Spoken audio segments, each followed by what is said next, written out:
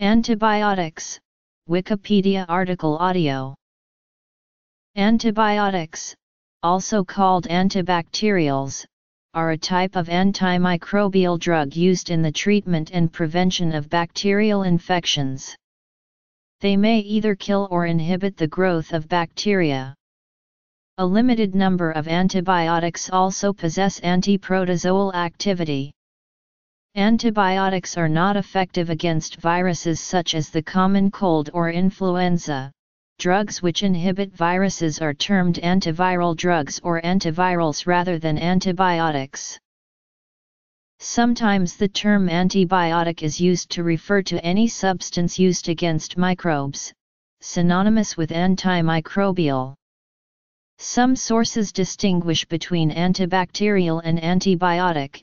Antibacterials are used in soaps and disinfectants, while antibiotics are used as medicine. Medical uses. Administration. Antibiotics revolutionized medicine in the 20th century. However, their effectiveness and easy access have also led to their overuse, prompting bacteria to develop resistance. This has led to widespread problems, so much as to prompt the World Health Organization to classify antimicrobial resistance as a serious threat. Is no longer a prediction for the future, it is happening right now in every region of the world and has the potential to affect anyone, of any age, in any country. Antibiotics are used to treat or prevent bacterial infections, and sometimes protozoan infections. When an infection is suspected of being responsible for an illness but the responsible pathogen has not been identified, an empiric therapy is adopted.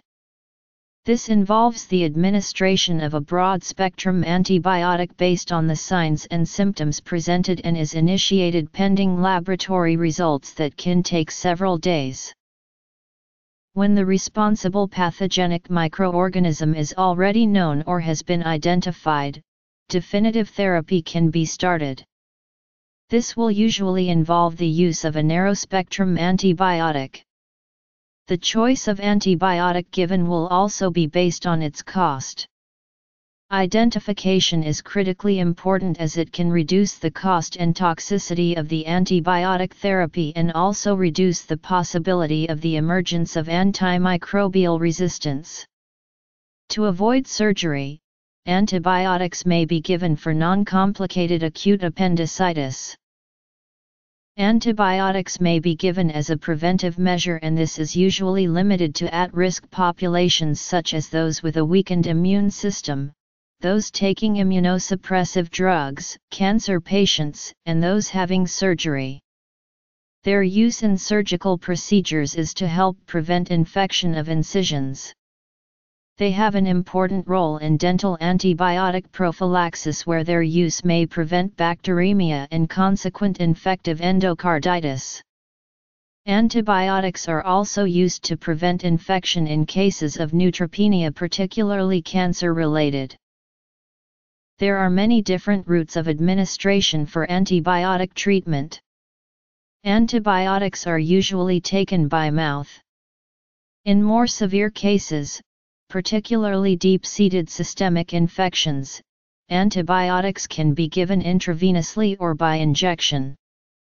Where the site of infection is easily accessed, antibiotics may be given topically in the form of eye drops onto the conjunctiva for conjunctivitis or ear drops for ear infections and acute cases of swimmer's ear. Topical use is also one of the treatment options for some skin conditions including acne and cellulitis. Advantages of topical application include achieving high and sustained concentration of antibiotic at the site of infection, reducing the potential for systemic absorption and toxicity, and total volumes of antibiotic required are reduced, thereby also reducing the risk of antibiotic misuse.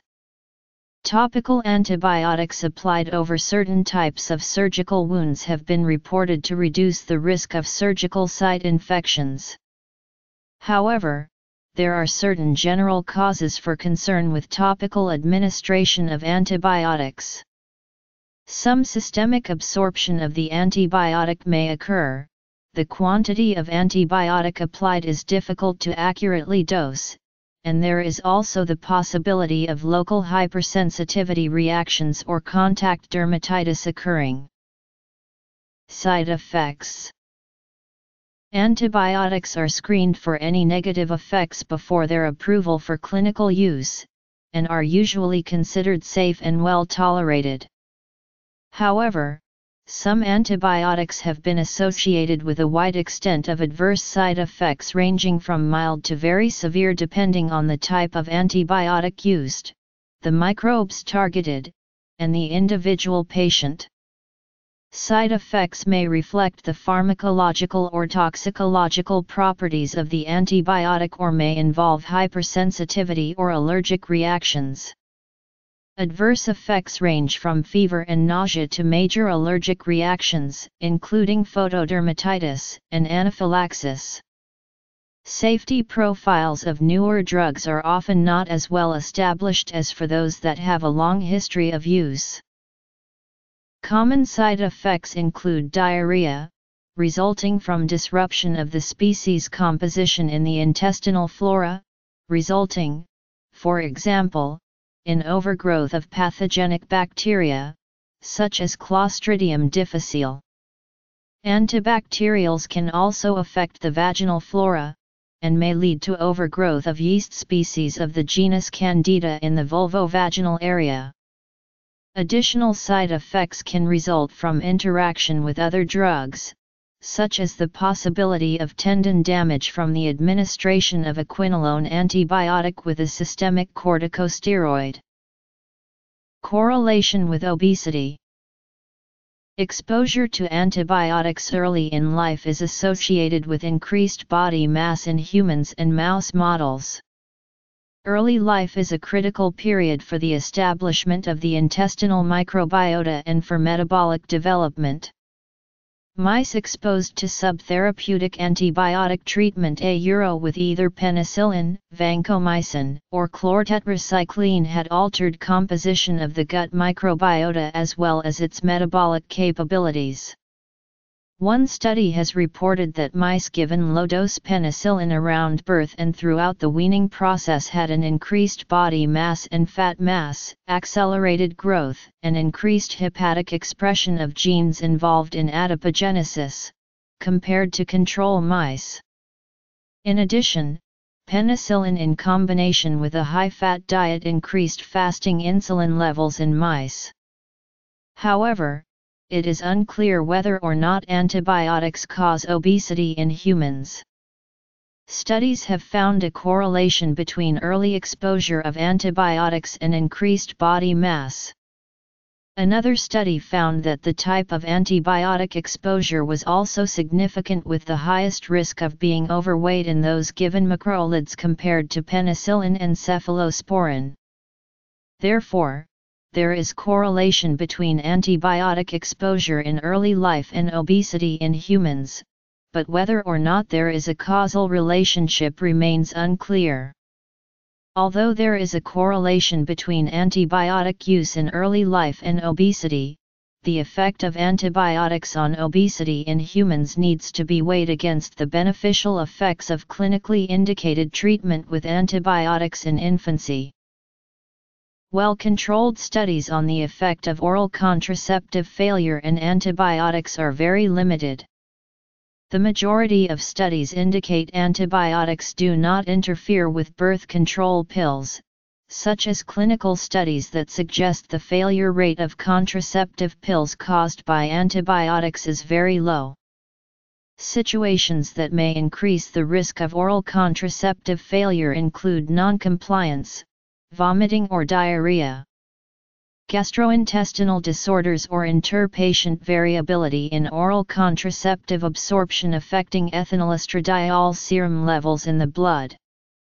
Women with menstrual irregularities may be at higher risk of failure and should be advised to use backup contraception during antibiotic treatment and for 1 week after its completion. If patient-specific risk factors for reduced oral contraceptive efficacy are suspected, backup contraception is recommended. In cases where antibiotics have been suggested to affect the efficiency of birth control pills, such as for the broad-spectrum antibiotic rifampicin, these cases may be due to an increase in the activities of hepatic liver enzymes causing increased breakdown of the pill's active ingredients. Effects on the intestinal flora, which might result in reduced absorption of estrogens in the colon, have also been suggested, but such suggestions have been inconclusive and controversial. Clinicians have recommended that extra contraceptive measures be applied during therapies using antibiotics that are suspected to interact with oral contraceptives. More studies on the possible interactions between antibiotics and birth control pills are required, as well as careful assessment of patient-specific risk factors for potential oral contraceptive pill failure prior to dismissing the need for backup contraception.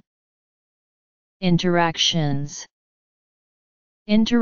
between alcohol and certain antibiotics may occur and may cause side effects and decreased effectiveness of antibiotic therapy.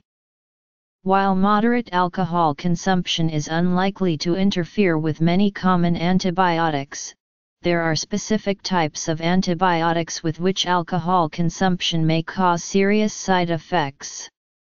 Therefore, potential risks of side effects and effectiveness depend on the type of antibiotic administered. Birth control pills. Antibiotics such as metronidazole, tinidazole, cefamandili, letamoxif, cefepirazoline, cefminoxime, and furazolidone, cause a disulfiram-like chemical reaction with alcohol by inhibiting its breakdown by acetaldehyde dehydrogenase, which may result in vomiting, nausea, and shortness of breath. In addition, the efficacy of doxycycline and erythromycin succinate may be reduced by alcohol consumption. Other effects of alcohol on antibiotic activity include altered activity of the liver enzymes that break down the antibiotic compound. Alcohol. The successful outcome of antimicrobial therapy with antibacterial compounds depends on several factors. These include host defense mechanisms, the location of infection, and the pharmacokinetic and pharmacodynamic properties of the antibacterial. A bactericidal activity of antibacterials may depend on the bacterial growth phase, and it often requires ongoing metabolic activity and division of bacterial cells. These findings are based on laboratory studies, and in clinical settings have also been shown to eliminate bacterial infection. Since the activity of antibacterials depends frequently on its concentration, in vitro characterization of antibacterial activity commonly includes the determination of the minimum inhibitory concentration and minimum bactericidal concentration of an antibacterial. To predict clinical outcome, the antimicrobial activity of an antibacterial is usually combined with its pharmacokinetic profile, and several pharmacological parameters are used as markers of drug efficacy. In important infectious diseases, including tuberculosis, combination therapy has been used to delay or prevent the emergence of resistance. In acute bacterial infections, antibiotics as part of combination therapy are prescribed for their synergistic effects to improve treatment outcome, as the combined effect of both antibiotics is better than their individual effect. Methicillin-resistant Staphylococcus aureus infections may be treated with a combination therapy of fusidic acid and rifampicin. Antibiotics used in combination may also be antagonistic, and the combined effects of the two antibiotics may be less than if the individual antibiotic was given as part of a monotherapy. For example, chloramphenicol and tetracyclines are antagonists to penicillins and aminoglycosides. However, this can vary depending on the species of bacteria. In general, combinations of a bacteriostatic antibiotic and bactericidal antibiotic are antagonistic. Pharmacodynamics.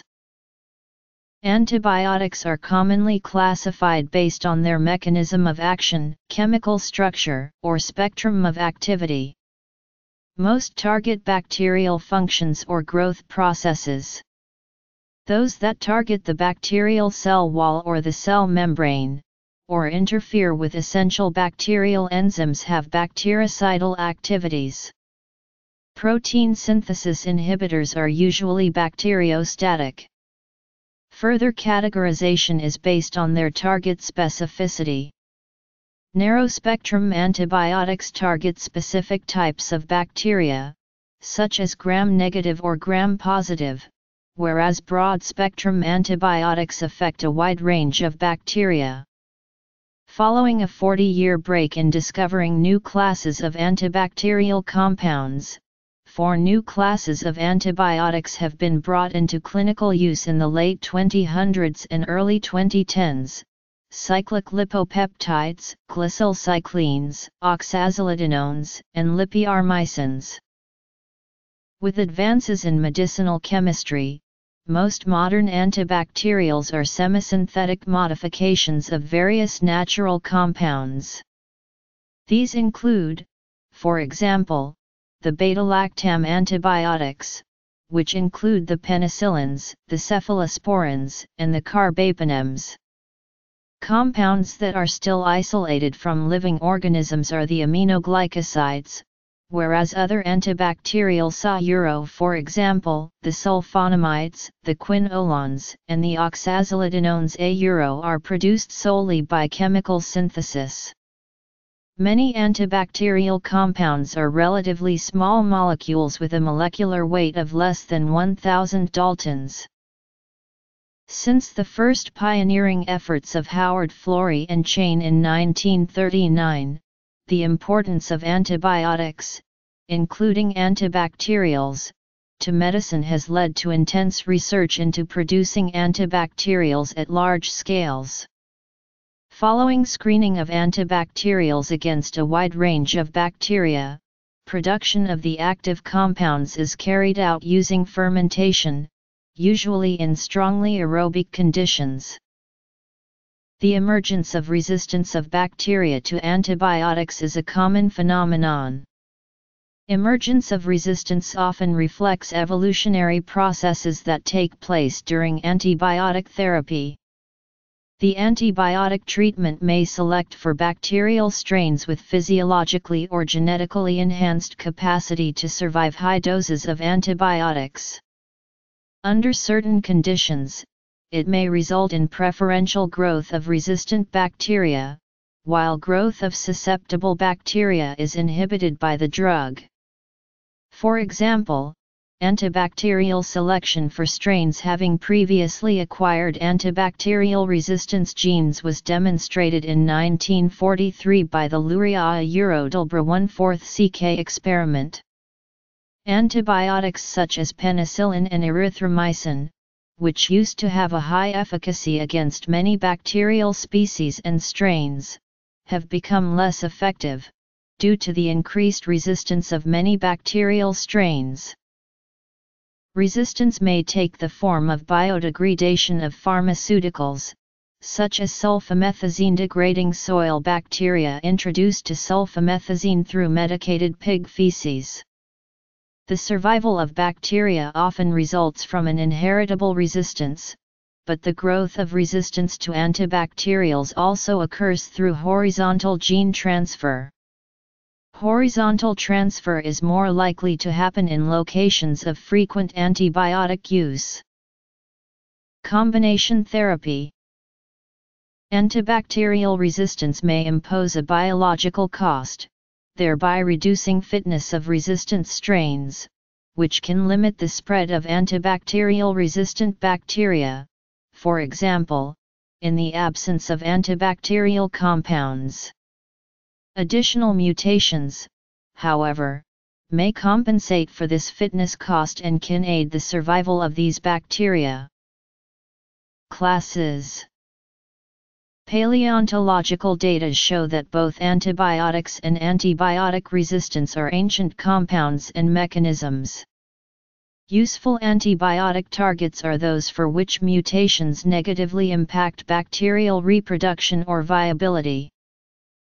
The efflux inhibitor PHER superscript 2 naphthylamide, beta-lactamase inhibitors, such as clavulanic acid and sulbactam.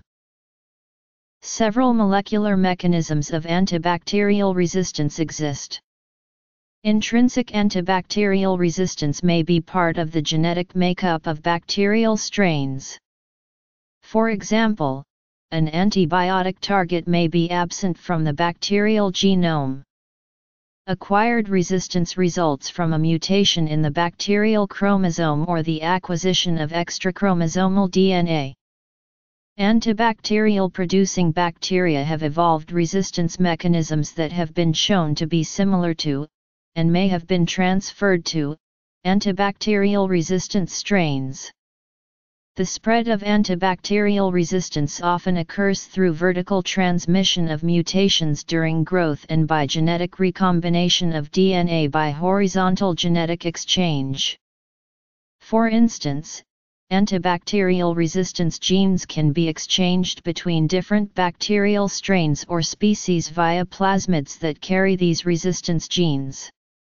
Plasmids that carry several different resistance genes can confer resistance to multiple antibacterials. Cross-resistance to several antibacterials may also occur when a resistance mechanism encoded by a single gene conveys resistance to more than one antibacterial compound. Antibacterial resistant strains and species, sometimes referred to as superbugs, now contribute to the emergence of diseases that were for a while well controlled. For example, emergent bacterial strains causing tuberculosis that are resistant to previously effective antibacterial treatments pose many therapeutic challenges. Every year, nearly 500,000 new cases of multi-drug resistant tuberculosis are estimated to occur worldwide. For example, NDM1 is a newly identified enzyme conveying bacterial resistance to a broad range of beta-lactam antibacterials. The United Kingdom's Health Protection Agency has stated that most isolates with NDM1 enzyme are resistant to all standard intravenous antibiotics for treatment of severe infections. On May 26, 2016, an E. coli bacteria superbug was identified in the United States resistant to colistin, the last line of defense antibiotic.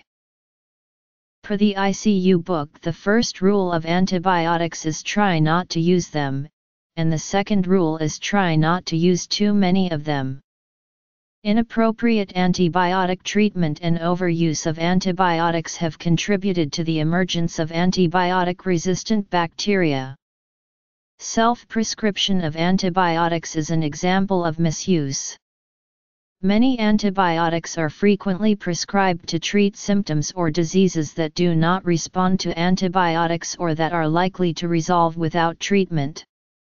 Also, incorrect or suboptimal antibiotics are prescribed for certain bacterial infections. The overuse of antibiotics, like penicillin and erythromycin, has been associated with emerging antibiotic resistance since the 1950s. Widespread usage of antibiotics in hospitals has also been associated with increases in bacterial strains and species that no longer respond to treatment with the most common antibiotics. Production, resistance, misuse, history. Common forms of antibiotic misuse include excessive use of prophylactic antibiotics in travelers and failure of medical professionals to prescribe the correct dosage of antibiotics on the basis of the patient's weight and history of prior use. Other forms of misuse include failure to take the entire prescribed course of the antibiotic, incorrect dosage and administration, or failure to rest for sufficient recovery. Inappropriate antibiotic treatment, for example, is their prescription to treat viral infections such as the common cold. One study on respiratory tract infections found physicians were more likely to prescribe antibiotics to patients who appeared to expect them. Multifactorial interventions aimed at both physicians and patients can reduce inappropriate prescription of antibiotics. Several organizations concerned with antimicrobial resistance are lobbying to eliminate the unnecessary use of antibiotics. The issues of misuse and overuse of antibiotics have been addressed by the formation of the U.S. Interagency Task Force on Antimicrobial Resistance. This task force aims to actively address antimicrobial resistance, and is coordinated by the U.S. Centers for Disease Control and Prevention, the Food and Drug Administration, and the National Institutes of Health, as well as other U.S. agencies. An NGO campaign group is Keep Antibiotics Working. In France, an Antibiotics Are Not Automatic government campaign started in 2002 and led to a marked reduction of unnecessary antibiotic prescriptions, especially in children. The emergence of antibiotic resistance has prompted restrictions on their use in the UK in 1970, and the EU has banned the use of antibiotics as growth promotional agents since 2003. Moreover, several organizations have advocated restricting the amount of antibiotic use in food animal production. However, commonly there are delays in regulatory and legislative actions to limit the use of antibiotics, attributable partly to resistance against such regulation by industries using or selling antibiotics, and to the time required for research to test causal links between their use and resistance to them. Two federal bills and H.R. 2562 aimed at phasing out non-therapeutic use of antibiotics in U.S. food animals were proposed, but have not passed. These bills were endorsed by public health and medical organizations, including the American Holistic Nurses Association, the American Medical Association, and the American Public Health Association. Despite pledges by food companies and restaurants to reduce or eliminate meat that comes from animals treated with antibiotics, the purchase of antibiotics for use on farm animals has been increasing every year. There has been extensive use of antibiotics in animal husbandry.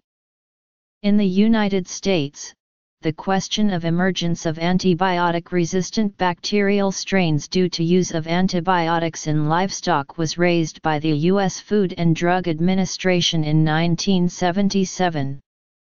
In March 2012, the United States District Court for the Southern District of New York, ruling in an action brought by the Natural Resources Defense Council and others, ordered the FDA to revoke approvals for the use of antibiotics in livestock, which violated FDA regulations.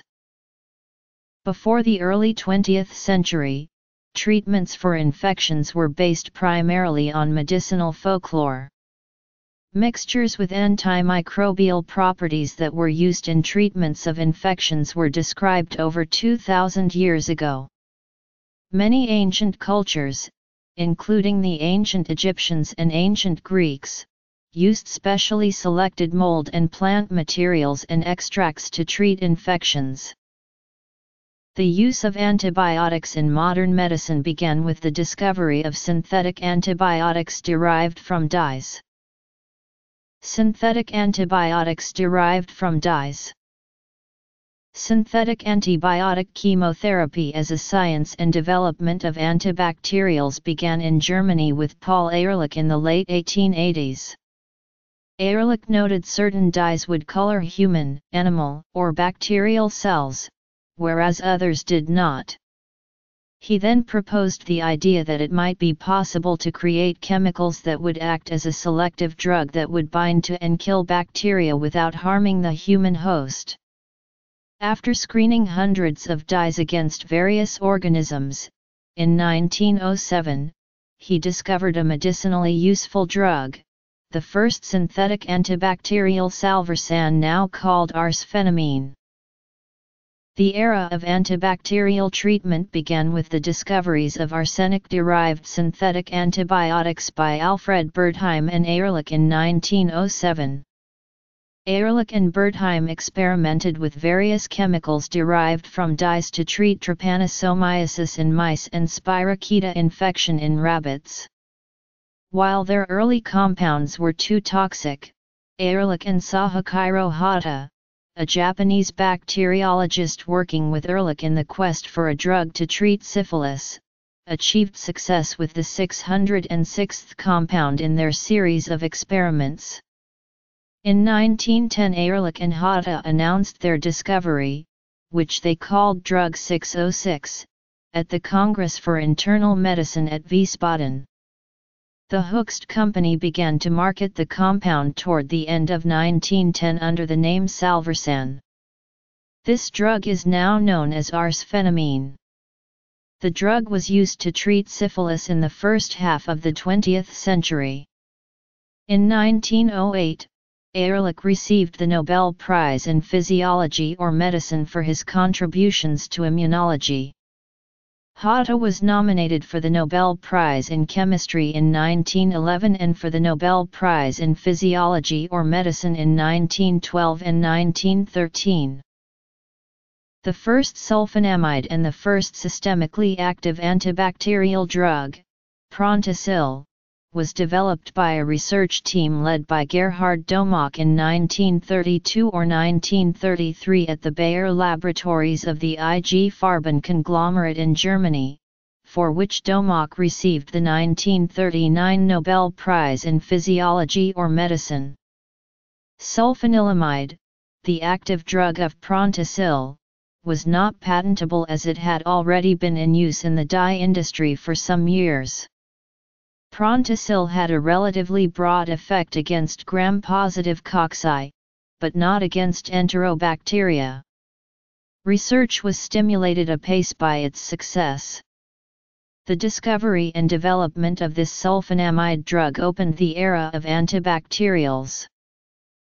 Penicillin and other natural antibiotics. Etymology. Research. Observations about the growth of some microorganisms inhibiting the growth of other microorganisms have been reported since the late 1800s. These observations of antibiosis between microorganisms led to the discovery of natural antibacterials. Louis Pasteur observed, if we could intervene in the antagonism observed between some bacteria, it would offer perhaps the greatest hopes for therapeutics. In 1874, physician Sir William Roberts noted that cultures of the mold Penicillium glaucum that is used in the making of some types of blue cheese did not display bacterial contamination. In 1876, physicist John Tyndall also contributed to this field. Pasteur conducted research showing that Bacillus anthracis would not grow in the presence of the related mold Penicillium notatum. In 1895, Vincenzo Tiberio, Italian physician, published a paper on the antibacterial power of some extracts of mold. In 1897, doctoral student Ernest Duchesne submitted a dissertation, Contribution à la copyright de la concurrence vitale chez les microorganismes, antagonisme entre les moisissures et les microbes, the first known scholarly work to consider the therapeutic capabilities of molds resulting from their antimicrobial activity. In his thesis, Duchesne proposed that bacteria and molds engage in a perpetual battle for survival. Duchesne observed that E. coli was eliminated by Penicillium glaucum when they were both grown in the same culture. He also observed that when he inoculated laboratory animals with lethal doses of typhoid bacilli together with Penicillium glaucum, the animals did not contract typhoid. Unfortunately, Duchesne's army service after getting his degree prevented him from doing any further research. Duchesne died of tuberculosis, a disease now treated by antibiotics. In 1928, Sir Alexander Fleming postulated the existence of penicillin, a molecule produced by certain molds that kills or stops the growth of certain kinds of bacteria. Fleming was working on a culture of disease-causing bacteria when he noticed the spores of a green mold, Penicillium chrysogenum, in one of his culture plates. He observed that the presence of the mold killed or prevented the growth of the bacteria.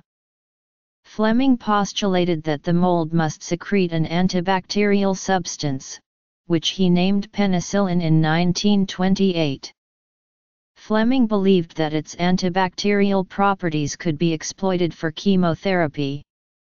He initially characterized some of its biological properties, and attempted to use a crude preparation to treat some infections, but he was unable to pursue its further development without the aid of trained chemists. Alternatives. Ernst Chain, Howard Florey, and Edward Abraham succeeded in purifying the first penicillin, penicillin G, in 1942, but it did not become widely available outside the Allied military before 1945.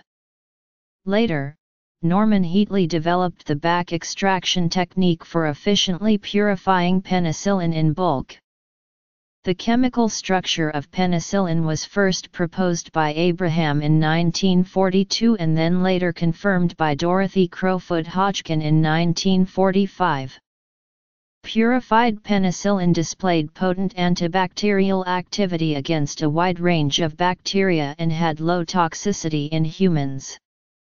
Furthermore, its activity was not inhibited by biological constituents such as pus, unlike the synthetic sulfonamides. The development of penicillin led to renewed interest in the search for antibiotic compounds with similar efficacy and safety. For their successful development of penicillin, which Fleming had accidentally discovered but could not develop himself, as a therapeutic drug, Chain and Florey shared the 1945 Nobel Prize in Medicine with Fleming. Florey credited René Dubos with pioneering the approach of deliberately and systematically searching for antibacterial compounds, which had led to the discovery of gramicidin and had revived Florey's research in penicillin.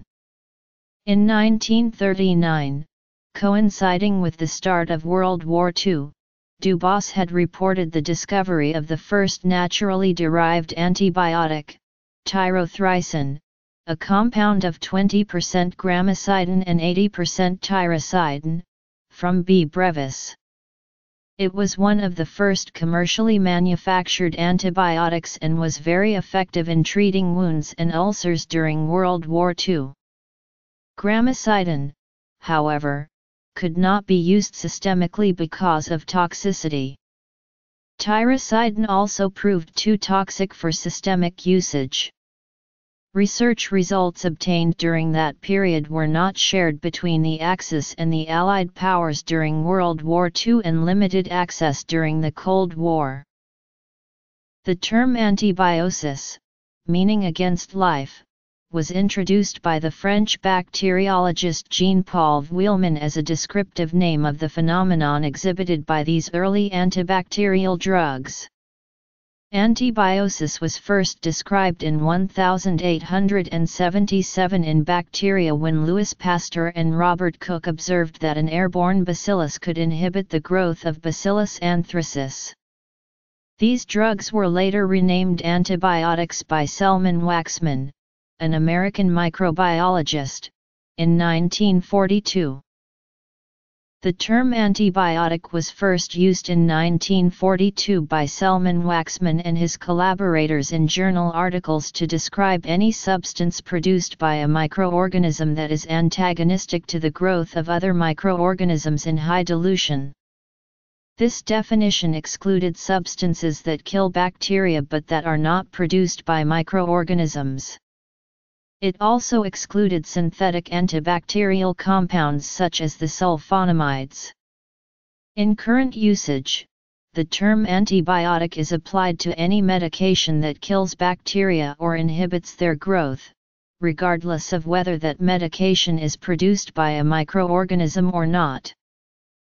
The term antibiotic derives from anti plus I superscript 2 I superscript 1 I per thousand I superscript 1 I degree IOEI, fit for life, lively, which comes from I superscript 2 I per thousand superscript 1 I, way of life, and that from I superscript 2 I, life.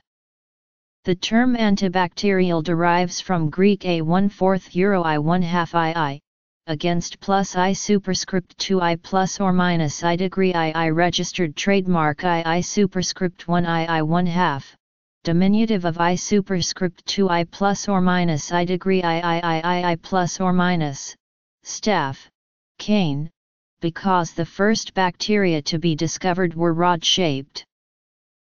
The increase in bacterial strains that are resistant to conventional antibacterial therapies together with decreasing number of new antibiotics currently being developed in the drug pipeline has prompted the development of bacterial disease treatment strategies that are alternatives to conventional antibacterials.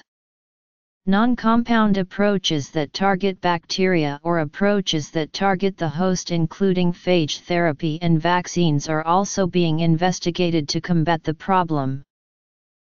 One strategy to address bacterial drug resistance is the discovery and application of compounds that modify resistance to common antibacterials. Resistance-modifying agents are capable of partly or completely suppressing bacterial resistance mechanisms. For example, some resistance-modifying agents may inhibit multi-drug resistance mechanisms, such as drug efflux from the cell, thus increasing the susceptibility of bacteria to an antibacterial. Targets include metabolic stimuli such as sugar can help eradicate a certain type of antibiotic-tolerant bacteria by keeping their metabolism active. Vaccines rely on immune modulation or augmentation. Vaccination either excites or reinforces the immune competence of a host to ward off infection, leading to the activation of macrophages, the production of antibodies, inflammation, and other classic immune reactions. Antibacterial vaccines have been responsible for a drastic reduction in global bacterial diseases. Vaccines made from attenuated whole cells or lysates have been replaced largely by less reactogenic, cell-free vaccines consisting of purified components, including capsular polysaccharides and their conjugates, to protein carriers, as well as inactivated toxins and proteins. Phage therapy is another method for treating antibiotic-resistant strains of bacteria. Phage therapy infects pathogenic bacteria with their own viruses. Bacteriophages and their host ranges are extremely specific for certain bacteria, thus they do not disturb the host organism and intestinal microflora unlike antibiotics. Bacteriophages, also known simply as phages, infect and can kill bacteria and affect bacterial growth primarily during lytic cycles. Phages insert their DNA into the bacterium, where it is transcribed and used to make new phages, after which the cell will lyse, releasing new phage able to infect and destroy further bacteria of the same strain. The high specificity of phage protects good bacteria from destruction. However, some disadvantages to use of bacteriophages also exist. Bacteriophages may harbor virulence factors or toxic genes in their genomes, and identification of genes with similarity to known virulence factors or toxins by genomic sequencing may be prudent prior to use. In addition, the oral and administration of phages for the eradication of bacterial infections poses a much higher safety risk than topical application, and there is the additional concern of uncertain immune responses to these large antigenic cocktails. There are considerable regulatory hurdles that must be cleared for such therapies. The use of bacteriophages as a replacement for antimicrobial agents against MDR pathogens no longer respond to conventional antibiotics remains an attractive option despite numerous challenges. Resistance-modifying agents. Vaccines. Plants are an important source of antimicrobial compounds, and traditional healers have long used plants to prevent or cure infectious diseases. There is a recent renewed interest into the use of natural products for the identification of new members of the antibioticome, and their application in antibacterial drug discovery in the genomics era. Phytochemicals are the active biological component of plants, and some phytochemicals including tannins, alkaloids, terpenoids, and flavonoids possess antimicrobial activity. Some antioxidant dietary supplements also contain phytochemicals, such as grapeseed extract, and demonstrate in vitro antibacterial properties. Phytochemicals are able to inhibit peptidoglycan synthesis, damage microbial membrane structures, modify bacterial membrane surface hydrophobicity, and also modulate quorum sensing. With increasing antibiotic resistance in recent years, the potential of new plant-derived antibiotics is under investigation. In April 2013, the Infectious Disease Society of America reported that the weak antibiotic pipeline does not match bacteria's increasing ability to develop resistance. The report noted that the number of new antibiotics approved for marketing per year had been declining. The report identified 7 antibiotics against the gram-negative bacilli currently in Phase 2 or Phase 3 clinical trials. However, these drugs do not address the entire spectrum of resistance of GNB. Some of these antibiotics are combinations of existing treatments. Phage therapy. Streptomyces research is expected to provide new antibiotics, including treatment against MRSA and infections resistant to commonly used medication.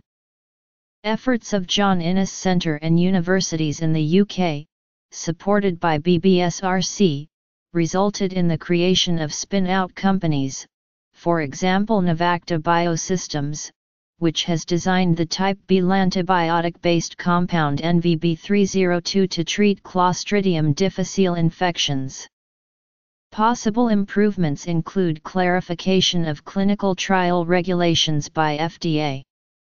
Furthermore, appropriate economic incentives could persuade pharmaceutical companies to invest in this endeavor. In the U.S., the Antibiotic Development to Advance Patient Treatment Act was introduced with the aim of fast-tracking the drug development of antibiotics to combat the growing threat of superbugs. Under this act, FDA can approve antibiotics and antifungals treating life-threatening infections based on smaller clinical trials. The CDC will monitor the use of antibiotics and the emerging resistance, and publish the data. The FDA antibiotics labeling process, susceptibility test interpretive criteria for microbial organisms or breakpoints, will provide accurate data to healthcare professionals. According to Alan Cookell, Senior Director for Health Programs at the Pew Charitable Trusts, by allowing drug developers to rely on smaller data sets, and clarifying FDA's authority to tolerate a higher level of uncertainty for these drugs when making a risk/benefit calculation. ADAPT would make the clinical trials more feasible. Phytochemicals. Development of new antibiotics.